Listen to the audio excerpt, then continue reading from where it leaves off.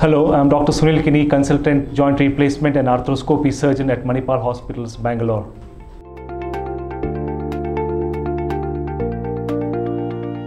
To start off with, hip and knee replacements are one of the most successful joint replacements surgeries all around the globe.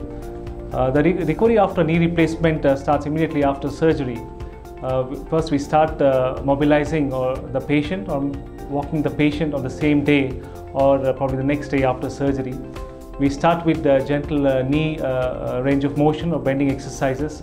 Also make the patient first to stand up and then even walk a few steps if possible on the first day itself. The goal is to get the knee to bend about 90 degrees by the time the patient is discharged. We also have set a few more goals at the time of discharge. Firstly, the patient should be able to use the toilet themselves. The patient should walk a considerable distance out of the ward. The patient should have a pain-free joint. The range of motion, as I previously said, to about 90 degrees. So knee pain and swelling should be at a minimum during time of discharge.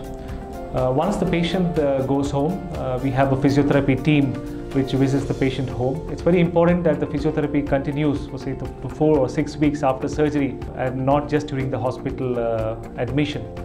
So the goal at home is to continue with the knee exercises, which includes the strengthening of the muscles around the knee, the quadriceps, the hamstring muscles.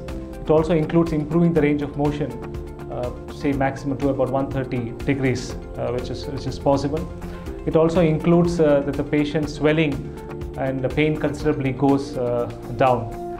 It is important to note that the improvement in knee joint surgery in terms of pain can occur up to about 3 months after surgery. So if anyone comes to me at 3 months down the line with some amount of pain that is expected. Similarly, the swelling can be there for a considerable duration, say 6 months or 12 months after surgery, which is considered normal.